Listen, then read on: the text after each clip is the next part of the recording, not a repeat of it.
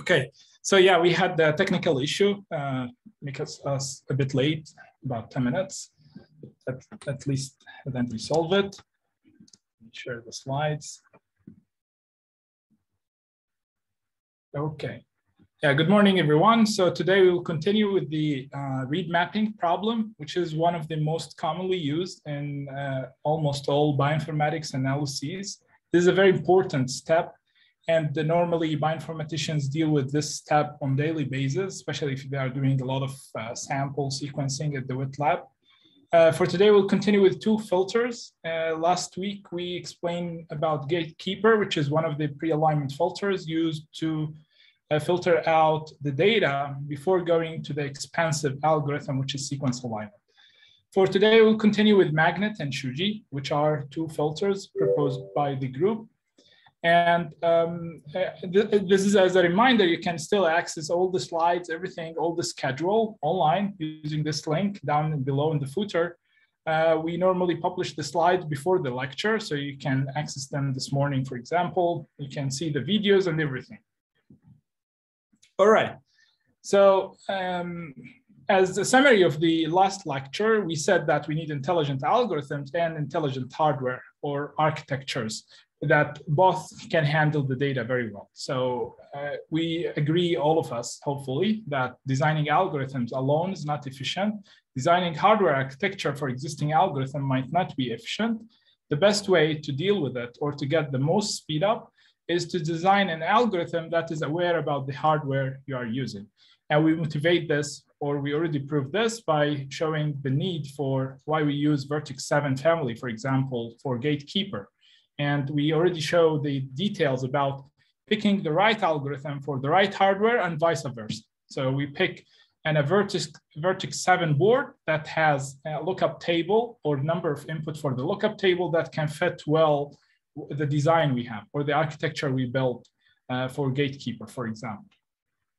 And this is from the previous lecture as well. So we agree, all of us, that sequence alignment is expensive, and our goal is not to avoid this expensive algorithm, because simply we cannot. This is fundamentally the most accurate algorithm that can tell us the exact location of the edit operation that need to happen so that both sequences are similar. And also it can give us the exact type of this location and the optimal number of these operations. And our goal is to accelerate read mapping, but not to replace the sequence alignment, but rather to reduce the workload need to be examined by the sequence alignment step. And this is again from the previous lectures, just to refresh up, to remind you about the two types of sequence alignment or genomic sequences. So we said they are either similar or dissimilar. And the similarity here is based on the threshold. So we set the threshold based on the user need or based on the application. For example, if you are studying SNPs, you are looking probably for single SNP or at most 3 SNPs, 3 variations at certain locations. So these applications normally impose a threshold on the number of differences between the sequences so that you can say these are similar or dissimilar. And if they are dissimilar, normally we don't care about them. We don't need them. So we do some calculation until we figure out that they are dissimilar, and then we trash them. Why is that? Because simply the number of differences between these pairs exceed already the threshold, and probably they don't have any significant meaning for that disease that we are studying. However, if they are similar, again, it's based on a threshold, and this threshold is variable, right? User configurable. So you can change it from 5 to 6 to 8, whatever value you want to choose. But in practice, we choose this value to be 5% of the read length. And so if we are using Illumina data, which is normally 100 long sequences, so we use up to 5 differences. But if we are use ONT, for example, we can increase the threshold to 15% of the read length because the error, the sequencing error is very high over there. And again, depends on the application. So there are a lot of studies showing the right number to be picked over there, or you can have it as very large, and then you decide after you produce the output of read mapping. However, if they are similar, then they are beneficial to us. Then we are interested in finding more results about these similar sequences. For example, as I mentioned, the location of these differences, the number of the differences, and the type. So there are different types for the differences. For example, insertions, deletions, substitutions, and so on. So these are very important types because, again, they lead to some certain disease, especially if you have this operation happening at certain location that you already have a historical record that these locations or alteration in this location might cause a problem. If they are dissimilar strings, it doesn't make sense to use very expensive algorithm to tell us that the number of differences here exceeding a threshold, and then you trash all the computation because you already have wasted cycles to calculate this. So for us, we always try to propose filters that can tell us quickly if the number of differences between two pair of sequences exceeding a threshold or below a threshold. Of course, below or equal to that threshold. Now, the exact number we figured out using our filter, we don't really need it to be the exact value that we would get using sequence alignment or optimal algorithm. For example, if our threshold is 5 and the filter set is 9, the number of differences is 9, then it doesn't matter if this 9 is really true or false, as long as it's always above the threshold using also the optimal algorithm. Again, if the threshold is 5, the optimal algorithm said the number of differences is 7, and our filter says is 9, then it's fine. As long as both of them, the optimal algorithm and the filter agreed that the number of differences exceed the threshold, then it's perfectly fine. Likewise, when the number of differences are equal or less than the threshold. We don't care about the exact value at this stage. We care only to answer one question: whether the number of differences exceed a threshold or they are still equal or less than a threshold. And that is the main idea for all the filters that we presented so far.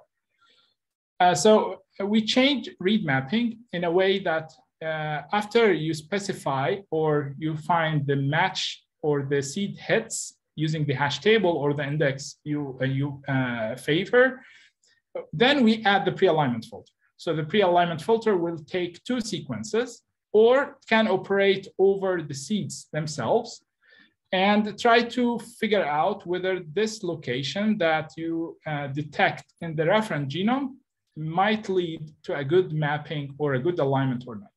And again, how we define good is based on the threshold. If the threshold is set to be 5, then we want something or locations that have 5 or less errors.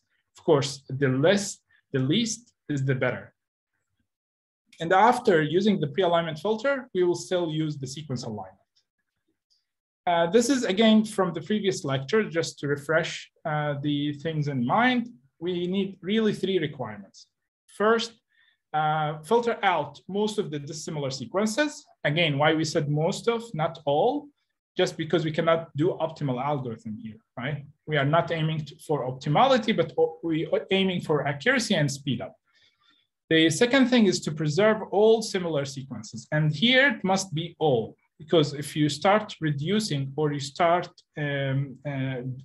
rejecting the correct or similar sequences, then you are in a problem because you are going to lose some of the correct locations. Now, whether this location that you lose will going to lead to lose some of the variation or structure variation or variant calling, that is another question. We don't know whether a single location might affect the variant calling step or not, which is coming right after read mapping. But normally read mapping lose some of the location on the way. So including Minimap 2, for example, none of the tools do a perfect job. Some of the tools for read mapping try to focus on certain cases, certain application, for example, large deletions, large insertions, and so on. They cannot give you the full alignment results or the full or the correct read mapping results as if you do brute force algorithm where you can map to every location and then you examine the one with the better alignment score or the least edit distance, for example. And the main idea here is to do it quickly. why we need it quickly? Because this is the goal, to reduce the overall execution time of read mapping. Okay, so let's go quickly over magnet. In magnet, we try to analyze the accuracy of gatekeeper, and we focus on false positives. What are false positives, or what do we mean by false positive? False positives are the things that we falsely accept. So they are dissimilar, but the filter says that these are similar sequences. So we are falsely accepting them, passing them to the sequence alignment. And the least we have false positives, the better, because we are going to reduce the workload for the sequence alignment. And since they are false positives, so they are incorrect anyway. They are dissimilar. The number of differences already exceed the threshold. And we figure out five main sources of false positive or false accept rate in gatekeeper. And we call them leading and trailing zeros. This is the first source. The second source, random zeros. Third source, conservative counting. And then the fourth source is lack of backtracking. So the first source is where you have the leading and trailing zeros. And these are extra zeros. These are added by ourselves, not by the sequences themselves. What is the cause for these leading and trailing zeros?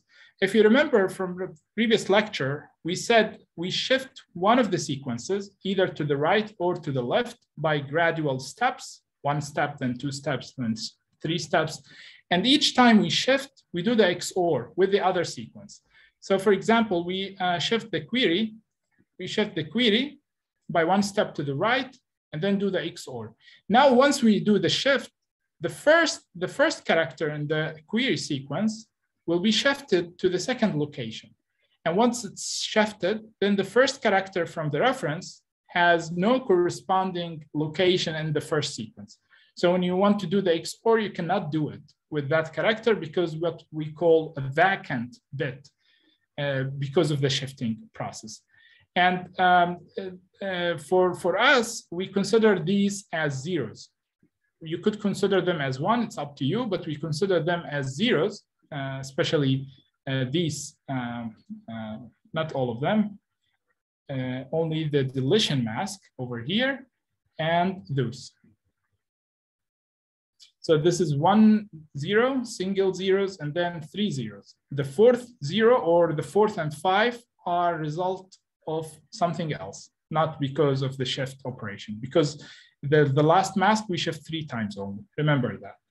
So now what's wrong with these zeros? These zeros will dominate always, and you cannot replace them. If you remember, we did a heuristic or a workaround where we replace a single 0 or 2 zeros, but they need to be wrapped up by ones.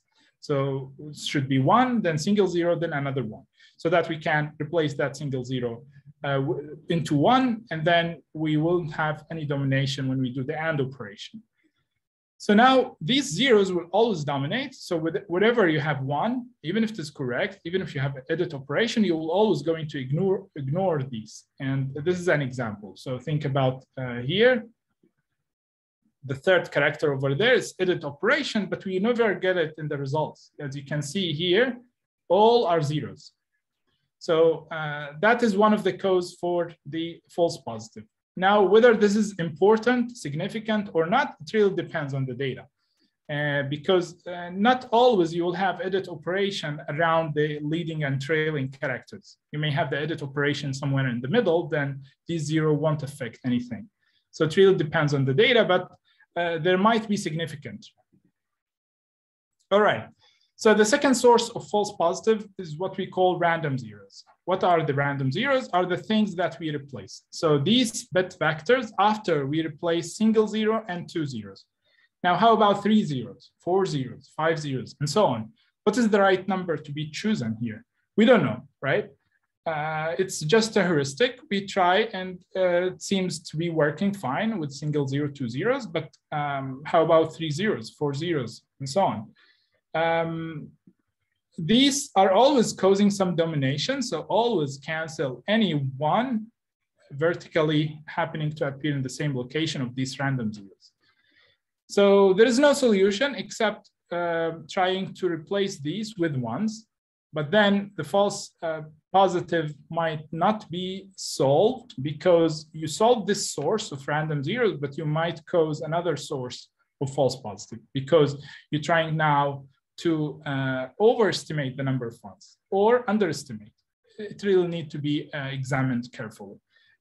But again, it will also cause to increase the computation, because if you remember, we choose 5 input lookup table operation to replace single zero or 2 zeros. Now, if you want to replace 5 zeros, you need to pay more cost for that. And then you'll pay more resources, and it might lead to have a longer critical path, which will affect the execution time on FPGAs, for example. Okay. Yeah. I'm trying to get the cursor. Now, the third source is conservative counting. So this is, we didn't explain it in the previous lecture, but this is in a summary that once you replace single zero or 2 zeros into ones, now at the end, in the very final bet vector that you get it as a result of AND operation, you need to do some conservative counting. What do we mean by conservative counting? We need to guess whether any 3 ones or 4 ones, if they are coming from amendment of zeros into ones, or they are actually coming from a large set of deletions or insertion, for example. So you got a group of deletions, like 4 deletions next to each other. Then those will get as a 4 ones in the final bet vector. So conservatively, we assume that any 3 ones or 4 ones, they are always coming from the process we did, changing the zeros into ones. So that now these 3 ones, for example, will be interpreted into only 2 ones. These 3 ones over there, since they are 3 or 4, we said, okay, what if it was 1, 0, 1, and we changed the 0 over there into 1 so that we got 1, 1, 1. Then we should count these 3 ones as 2 edit and not 3 edit, because there is something in the middle that we did ourselves. If we change it back into 2, why we do the replacement in the first place? Think about it. Why we did the change if we still count them as 2 at the end?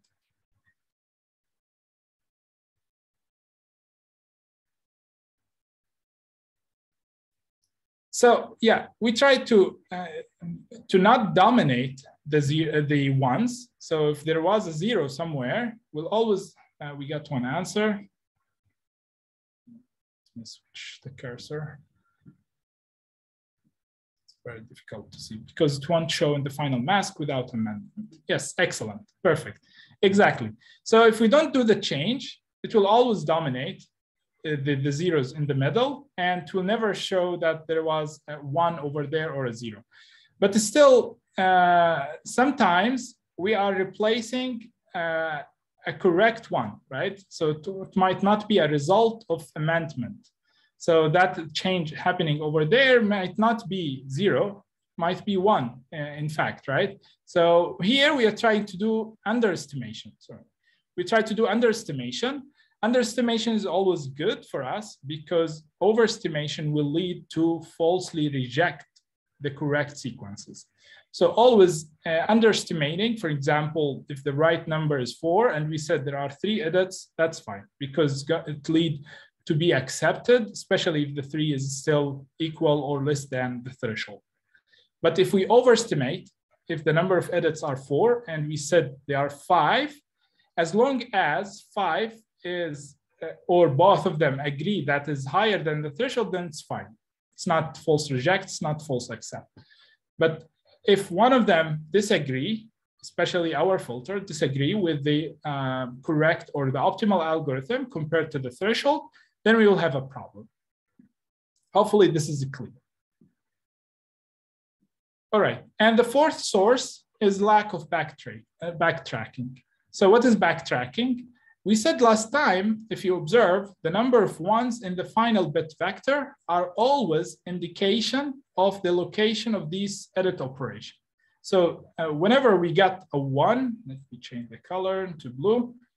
Whenever we got a 1, for example, here, it means there are something happening at these two locations. And it's true. You can see here, there are two ones causing the exact matches to move from the Hamming distance or the Hamming mask all the way to one deletion mask. Normally, if there are a switch or change from one mask to another mask, it means either there are insertion or deletion. Cannot be substitution. If substitution, it will remain in the Hamming mask, because Hamming mask, we said, it's perfect for substitutions. Now, since we moved to one deletion mask, it means it was happening a deletion over there. And you can see it from the character and the corresponding location. You can see really there's a deleted C over there, and then another substitution. Or you can consider the T as substitution and then delete the C. That's why you can consider the one happening in the Hamming mask and the other one happening at the one deletion mask.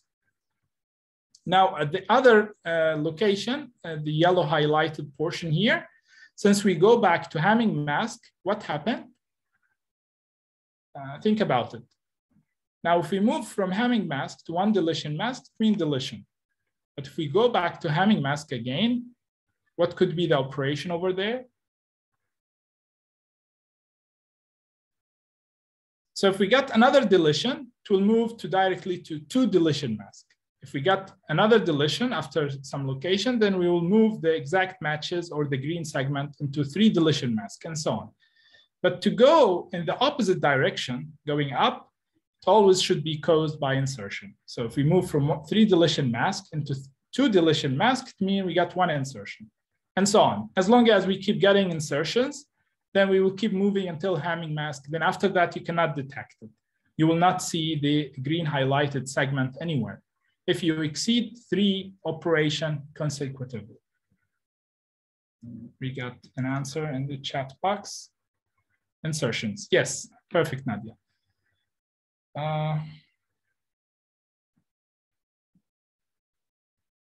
Delete the annotation. Okay. Yeah, so lack of tracking always can cause a problem. Why is that? Because think about the things in yellow, highlighted in yellow. There is no ones over there, right? So once we do the AND operation, it sounds like a single segment in the final bit vector. And it sounds like we don't have any edit operation happening over there. Now, if we backtrace these green segments, if we really check which mask having those green segments, then we can have an idea similar to the things I was explaining. So if we move from one mask to another, then there is a deletion. If we move from here to there, then should be insertion, even if we don't get one. Even if there is no one over there, we know that it's insertion since the segment now appears on the Hamming mask.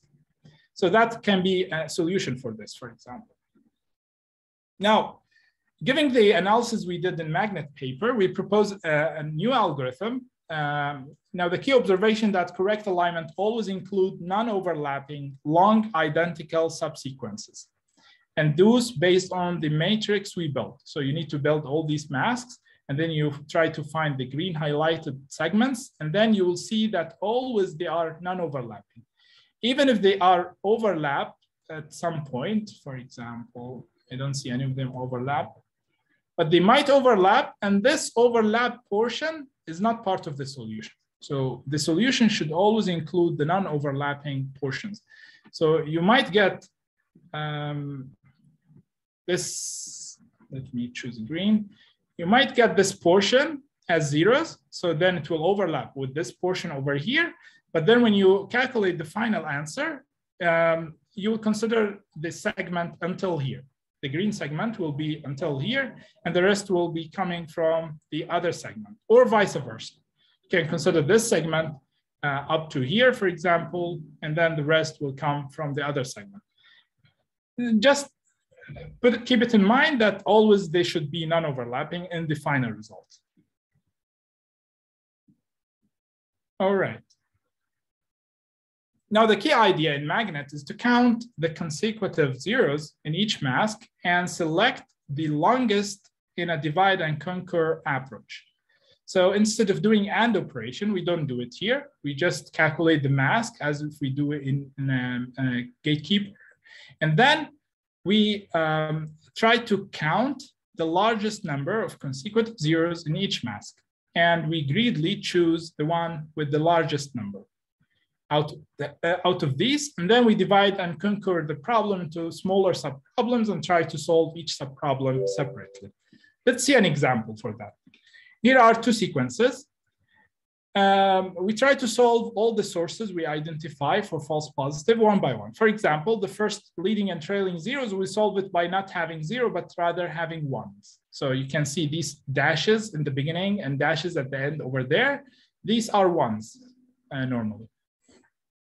And now, remember here, when we explained the algorithm, we explained the main diagonal or the Hamming mask in the middle, rather than being the first one. So we don't do here as what we do in gatekeeper. For example, we check the Hamming mask first. If the number of edit operation are less than threshold, then you terminate the algorithm. We don't do it here because here we rely on divide and conquer, which will make a lot of sub-problems that will be solved in parallel, so still much faster than what we have in gatekeeper and more accurate. Why accurate? Because we solve all these four sources of false positives. Now, how to operate? So as I said, we go over each mask, we count the number of zeros that are next to each other, that are consecutive to each other. And then we try to find the segment that has the largest number of zeros out of all masks, which is coming from upper diagonal 2, which is the one highlighted as number 1 over there. Once we find that this is the largest number of zeros, we move this number of zeros, or we move the entire segment to the final results, or what we call magnet bit factor, as you can see here. So first we got this segment. Highlight. We first get this segment in the results. The rest is still not calculated. We don't have these yet. And now we cancel the entire area. Now how you cancel it in a real implementation? For us, we change everything into ones. So you'll never calculate it again. But for you, you could just simply divide the indices or have an indices where it can tell you where to check next. So that you exclude the entire area from the next iteration. Otherwise, you will go into infinite loop because you will keep getting this long segment as the largest segment of zeros. Now what we do, we add ones to the right and left, regardless if they are there or not. Why is that? So you can see the ones even added to the final bit vector. Over here, oops. And drawings. So over here, you can see there's one, and over there. So there's one to the right and one to the left. This happening after detecting any segment of zeros. Whenever we detect one segment of zeros, directly wrap it or encapsulate it with ones from the right and one from the left.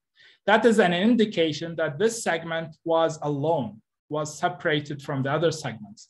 Otherwise, if it is not separated, then we would get a very long segments of zeros. So you won't get a limited length as in here, but rather to be extended until the end if there is no edit operation over here. So we add these ones in purpose as an indication of edit operation. Think about the example we show the last, which is lack of backtracking, where you don't have ones between the two segments of zeros, right? Because they overlap and there's no one between them. Now this is going to solve that issue. So whenever you split two segments by ones, then this is for sure an indication of edit operation to the right and left, which is the right thing to do. Now let's move. So we add the ones here. Now iterate again, exactly the same algorithm. It won't change. So you go and count the number of zeros in each mask and then get the one with the largest number of zeros. Now you could do this in divide and conquer, or you could do it iteratively. So divide and conquer would consider the right side problem as separate problem and the left-hand side as another problem. So you need to solve each using the same algorithm, but in parallel because they are independent of each other. But if you want to do it iteratively, you may want to consider the second problem first over here and the right and the left-hand side, and then you move to the right-hand side, try to solve that problem. So here we choose divide and conquer because it's very efficient and you don't need to wait for each subproblem since they are independent. Then you can use multi-threading to solve each separately. So you find that these regions contain the largest number of zeros, and then you move them over there. You don't care where they are coming from, which mask they result these or they generate these zeros, but you care about the number. So you get the number of zeros first, and then you wrap it by ones. For example, the one the left-hand side doesn't have a space at the left side over here. So you cannot add one. You cannot exceed the width of the read length. Over here, we don't add one, but we add the one over here, right? Likewise, with the right-hand side, we don't have a space over here. There is no more locations to add anything. So we add the one only to the left side. Now we keep iterating to the very last two subproblems, and then we add ones at the corresponding location in the final bit vector. And this is how we got the solution by just counting the number of ones. Apparently, you can see that we solved the 4 sources of false positive. Now, the only source remains over there is kind of backtracking, but not the same problem that we explained. Because here, we still don't have any information about where the error coming from. So if someone interested in improving this algorithm, he might think about a way where to add extra information about the source or the index of each of these segments, where each segment is generated from, which mask. And each mask has a meaning. If anything appears in one deletion mask, means there was a deletion before this segment. If it moves again into 2 deletion masks, it means there is another deletion happening after that segment, and so on. All right, hopefully the algorithm was clear. Now, how many times we iterate, how many times we need to divide and go over many subproblems? Because each time we divide the problem, we generate 2 subproblems if they are available, one to the right side and one to the left side. So we have in the paper nice proof of this. I think we included in Shouji paper about magnet, because we do analysis for magnet in Shouji paper and supplementary material. So I recommend everyone to go over there, check the analysis and the proof for the correctness and optimality of this filtering, and by not filtering any correct or similar sequences. And we solve it using a tree structure, because the root can be thought as the entire problem, and then the leaves or the sibling in the tree has each subproblem resulted from dividing this very huge problem into smaller subproblems. So now, what is the height of the tree? Based on this observation. So we observe that whenever we have one edit operation, then we divide the matches into 2 segments. Or when we have 2 edit operations, then we divide the matches into 3 segments.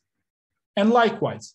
So based on this observation, we said, okay, it seems that the number of segments or the number of subproblems that we are going to have is related to the edit distance threshold. So it's always E plus 1, or the number of edits plus 1. That is the maximum number of subproblems generated by having edit operation in any of the 2 sequences. All right, so we implement this on FPGAs, and these are the resources needed.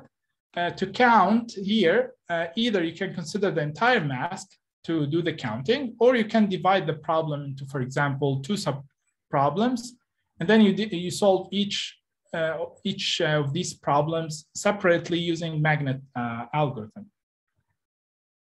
So we use counter and then comparator to compare the maximum number of zeros, and then you get these indices or the information about the number of zeros into the final bit vector. And then you wrap it by ones, and then you find a way to isolate this region from the next iteration, and then you try to solve again and again.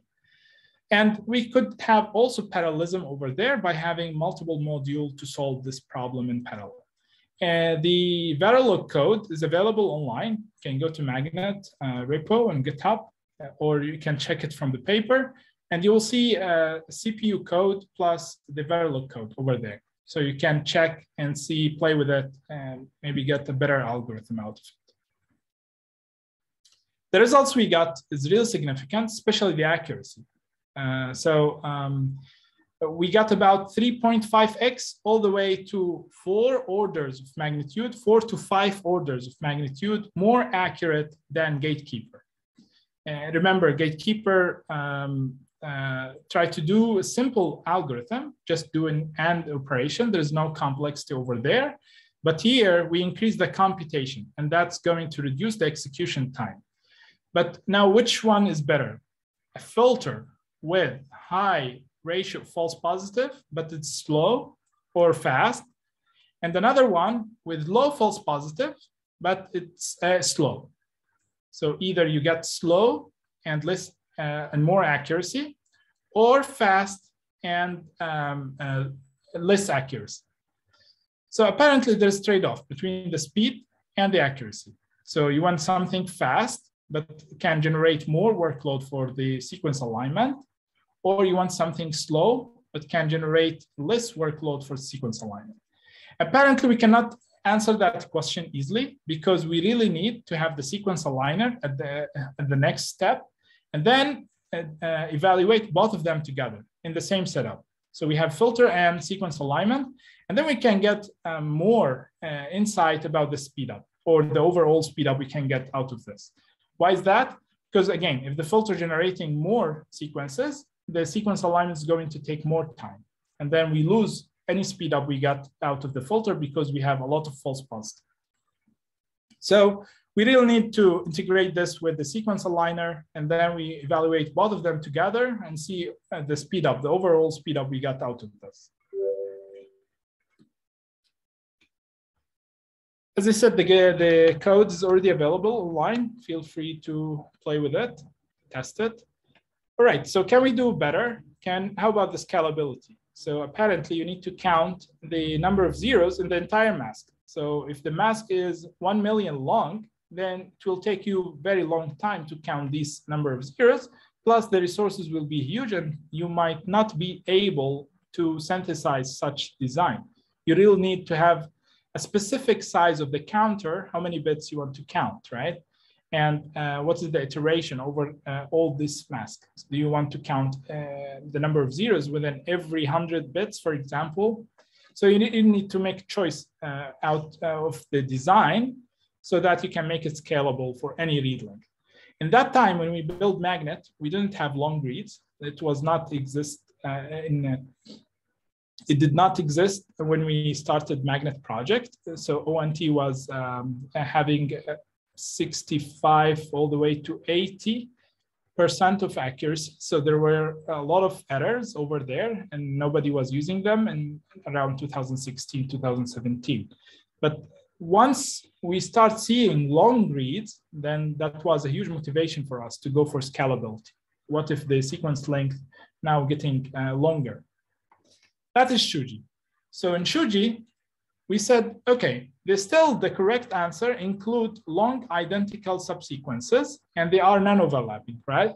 But we also observe that processing the entire mapping at once, as in Gatekeeper, is ineffective for hardware design. So think about, this also include Magnet, right? If you consider the entire mask as one sequence or one register, and you want to do any operation with it, can be really long register. So including bitwise operation over this register, always expensive.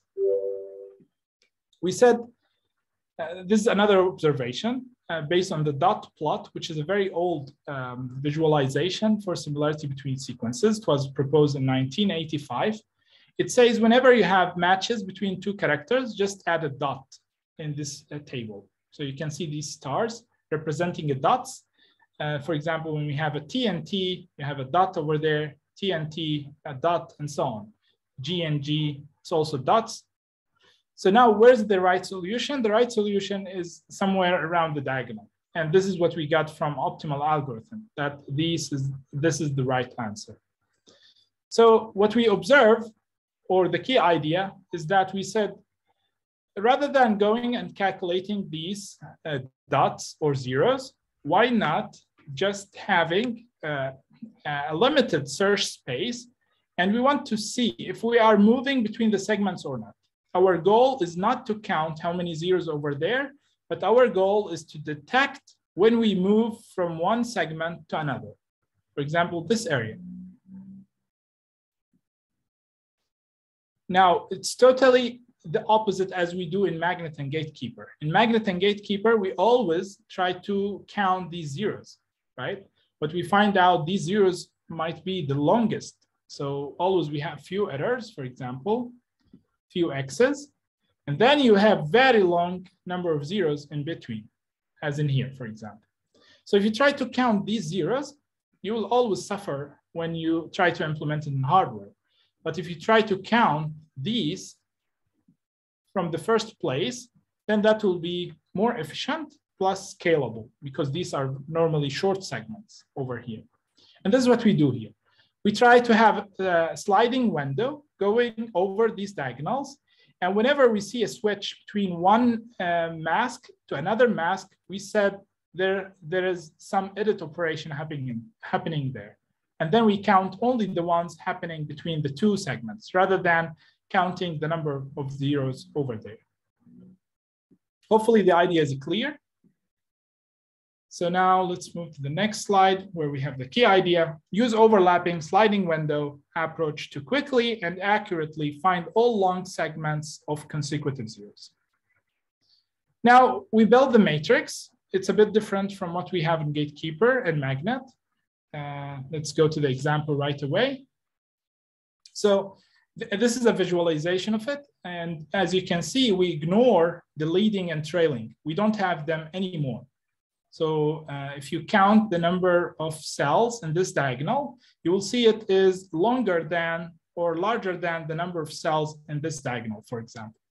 Why is that? Because here you have one missing, and also here, to make this diagonal equal to this to the length of this diagonal.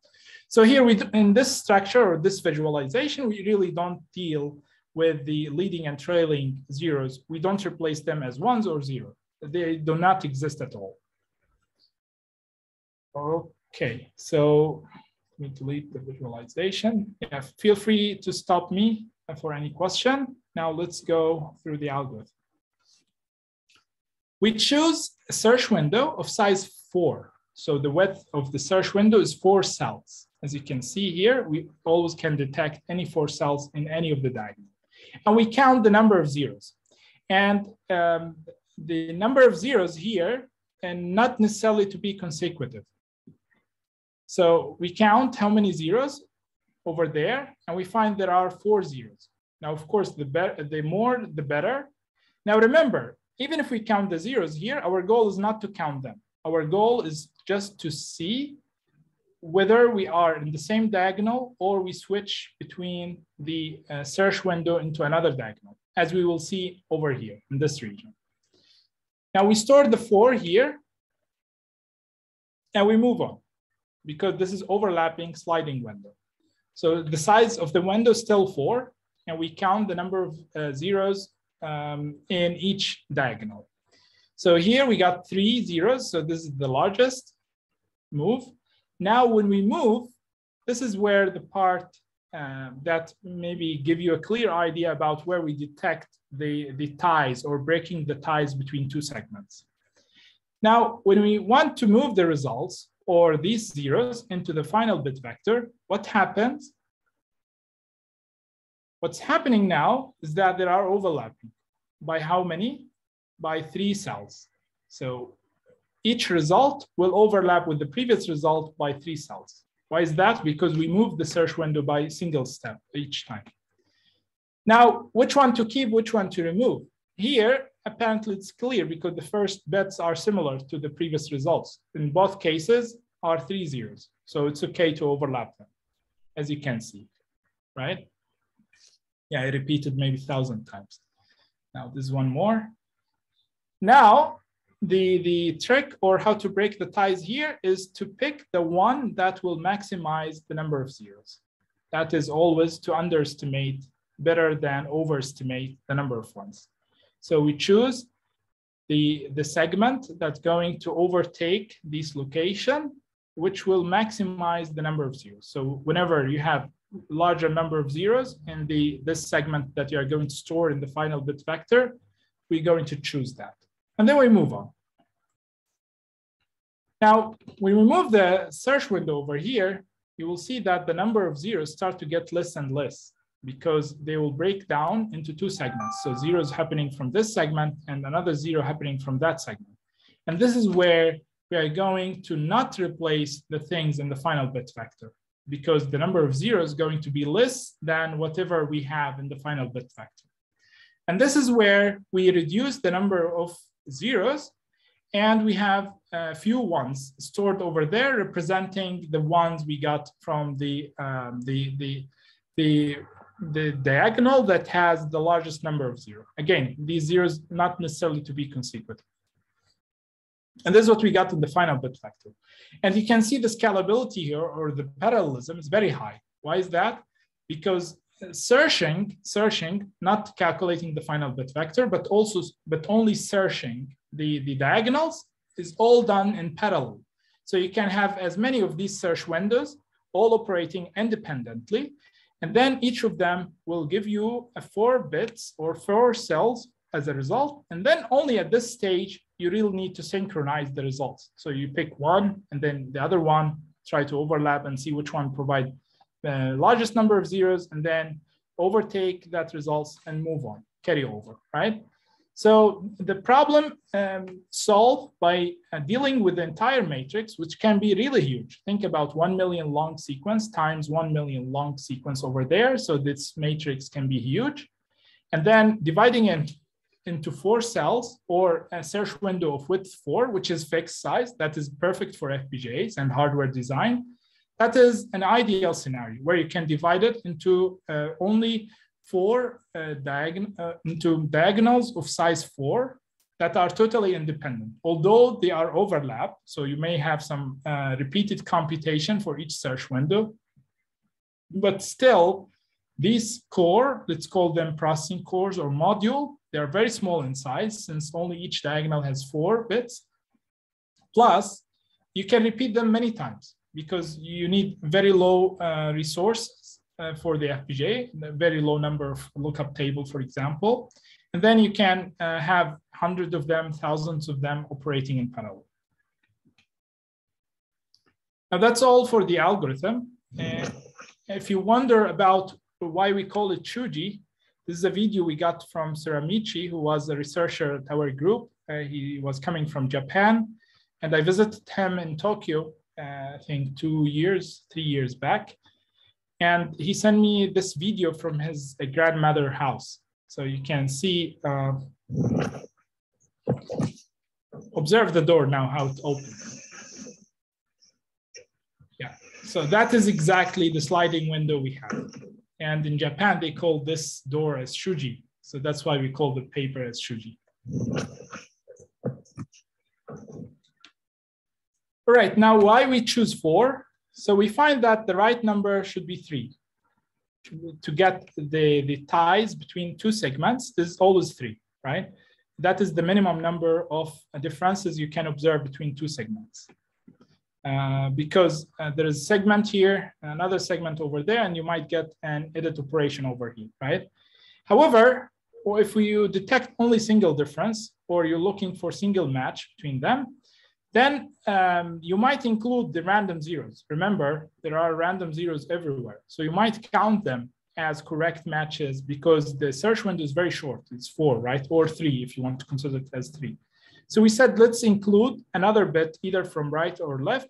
That's an indication that this might be part of very long segments of zeros.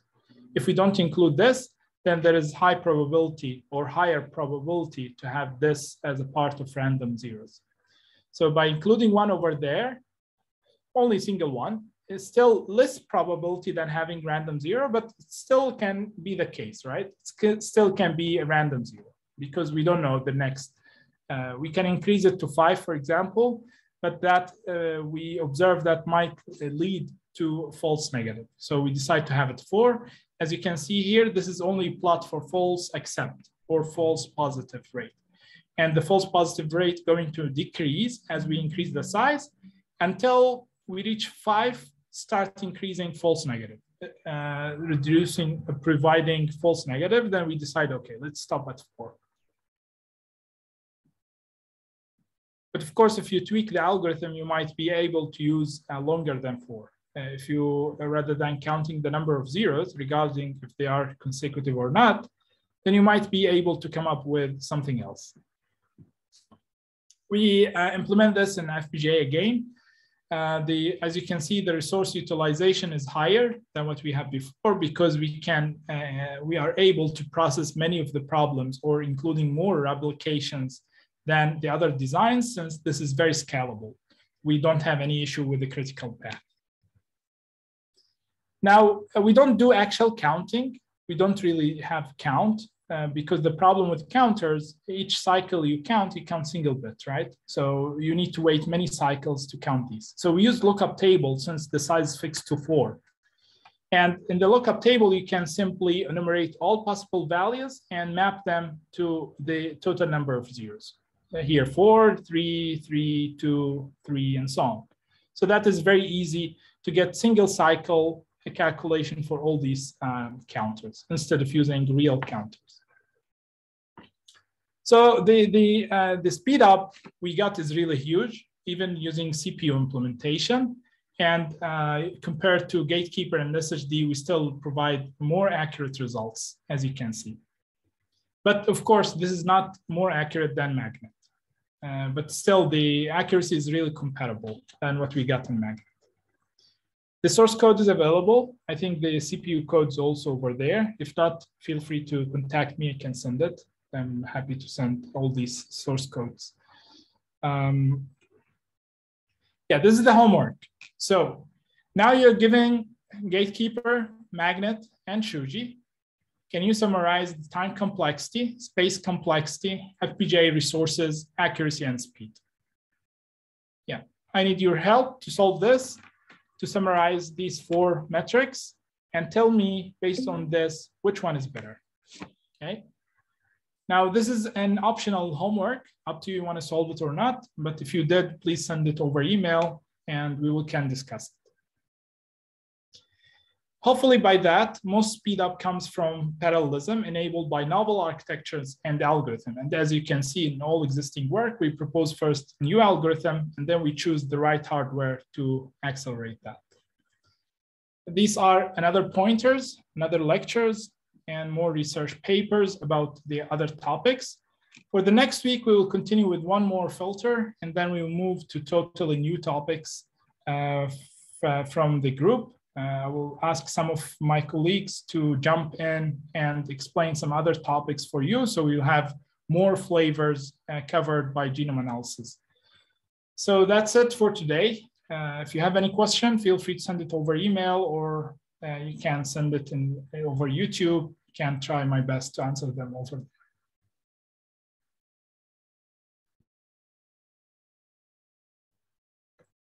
All right, so it seems we don't have questions. Yeah, thank you so much for all the participation in the chat, and take care. See you next week. Bye-bye.